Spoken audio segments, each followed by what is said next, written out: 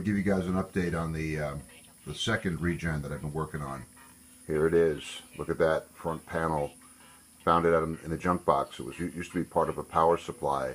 You can see I changed its dimensions a bit. All right, I think we got something coming through here right now. Hold on. You will be able to look at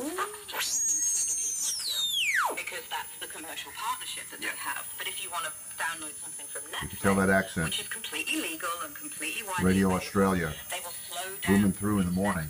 in order to be able to access Radio New Zealand coming through also. A lot of good shortwave stations still out there. All right, let me take a look. I'll show you the insides now. Here we go. Let's see, get some light on there. There we go. You've seen a lot of this before, but here is the throttle, the main tuning capacitor. There's a ceramic insulator. Over here I have a National Velvet vernier. Total of 4 transistors in this whole thing.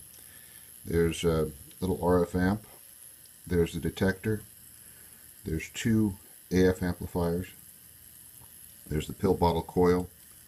And that's basically it.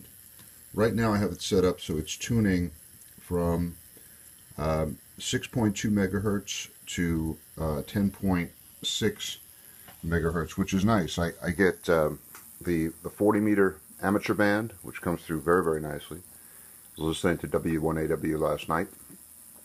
I also get the 30 meter ham band and the 31 meter shortwave band.